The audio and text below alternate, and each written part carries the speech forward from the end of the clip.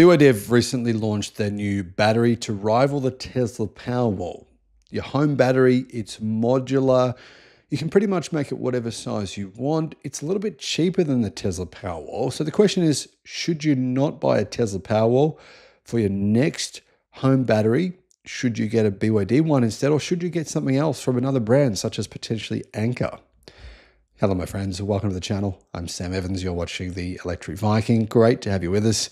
Now, I should point out that I'm personally going to get a home battery here pretty soon, and I'm not going to get Tesla, and I'm not going to get BYD's home battery. And I'll explain sort of why that is in a future video. But BYD have just launched their new home battery system, which is meant to take on Tesla's Powerwall. So this is going to be an interesting challenge here for Tesla. Now, there are some pros and cons. To be honest, there are some positives with this new battery in comparison to Tesla, but there's also some downsides. BYD have launched this new home battery in Europe, and I believe it's going to be available in other countries around the world within the next 6 months. It's called the BYD battery box, and there's two different module types. The smallest battery you can install is actually 6.45, so 6.5 kilowatt hours. And there is an option to add on either a 4.3 kilowatt hour battery or to double the size and add an additional 6.45 kilowatts. So you start with 6.45, and then you can either add on another 4.5 kilowatt hour battery or another 6.5 kilowatt hour battery. And you can go as big as 72 kilowatt hours. The size of the modules is probably not that relevant to you, but I'll tell you what they are: 345 by 660 by 140, and it weighs 42 kilograms. That's the smaller module. The bigger module is 61.1 kilograms. Now, these are just going to sit at your home or your business or your office, so the weight is not a big factor in my opinion. Now, what is a big factor is the price. It looks like BYD are going to launch these at a fair bit cheaper price than a Tesla Powerwall. But there is a reason for that, and I'll explain that in a second. Now, BYD says that up to 4 modules can be combined into a single tower to deliver a maximum capacity of 23.6 kilowatt hours, and up to 3 towers can be connected in parallel for a total capacity of 71 kilowatt hours.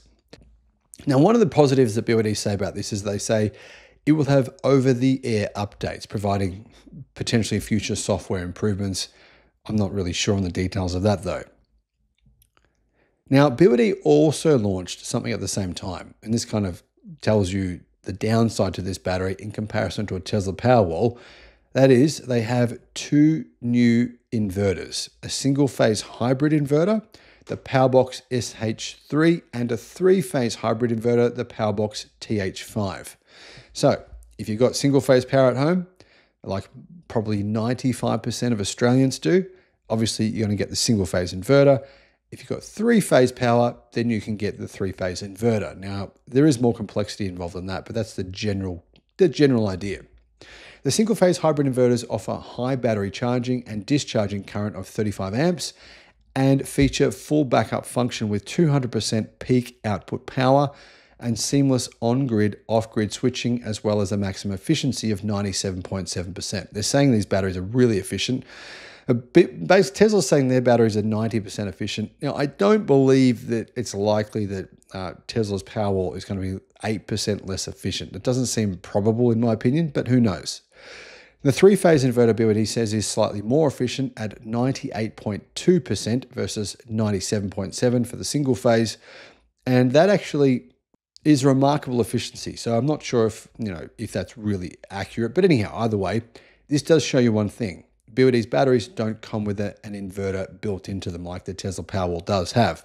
Now, for some situations, having an inverter built in is going to be actually a negative. You're not going to want that. You're going to want to buy your own inverter, and you want to be able to pair that with whatever things you want with your own charger, et cetera, et cetera. But a lot of people don't want to do that. They'd prefer to have the inverter built in like Tesla's has. So you have to keep that in mind. BYD's batteries are cheaper, but you do have to purchase a separate inverter.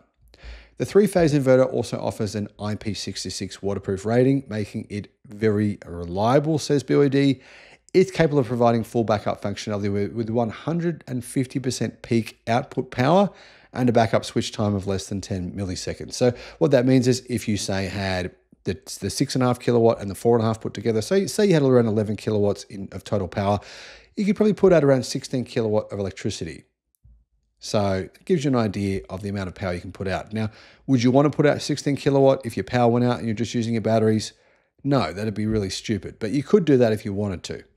The trend for complete solutions has been driven by customer demand, says Yang Feng, a residential energy storage director of BYD Energy Storage. Now, when will they be available? Well, they're apparently going to be available in the European market in June, and I'm going to guess a few months after that in other countries around the world, including places very likely like Australia. Now, they haven't been officially confirmed for Australia, but what I'm hearing is it's very likely that they will arrive.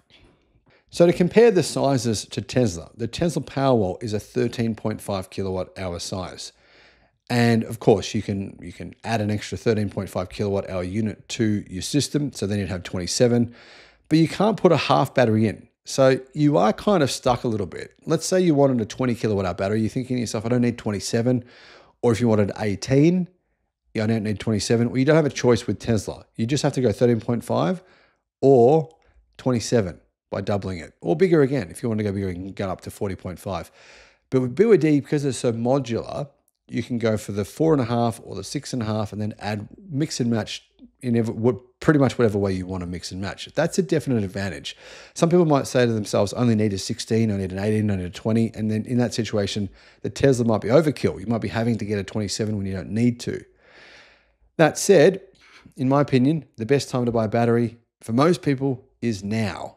The sooner you can start saving yourself money, get off the grid, basically end your reliance on the grid is awesome. So if you've got an electric car, I think it's a great choice. Now, I personally am not using a Tesla Powerwall or a BYD battery box. I don't have any plans to use either of them. I'm going to use a different brand. I'll get to that in a separate video and what my reasons for that are, because there's actually some other really good options on the market. And if you're interested in home battery storage, I'm going to compare some of those and explain to you my reasoning for why I'm getting what I'm getting instead of BYD or Tesla. Let me know your thoughts in the comments. What have you got? What have you installed? What are your plans? Let us know down below.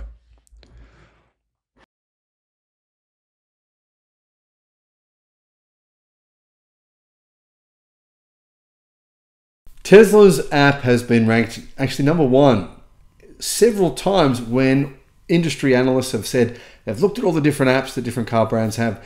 They've weighed up the pros and cons and they've gone, you know what, this is the best app. It seems as though Tesla has the best app across the board. Doesn't matter what car manufacturer you're comparing them to, whether that's Mercedes-Benz, BMW, NIO, etc.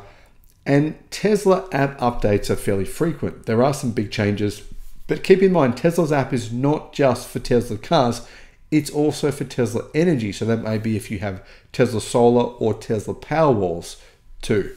Tesla's released a new mobile app update. There's some pretty cool changes. I'm going to list what they are so you know basically what you're dealing with. Hello, my friends. Welcome to the channel. I'm Sam Evans. You're watching the Electric Viking. Great to have you with us. Tesla's new mobile app update. It includes offline commands, power meter. There's a few other interesting things.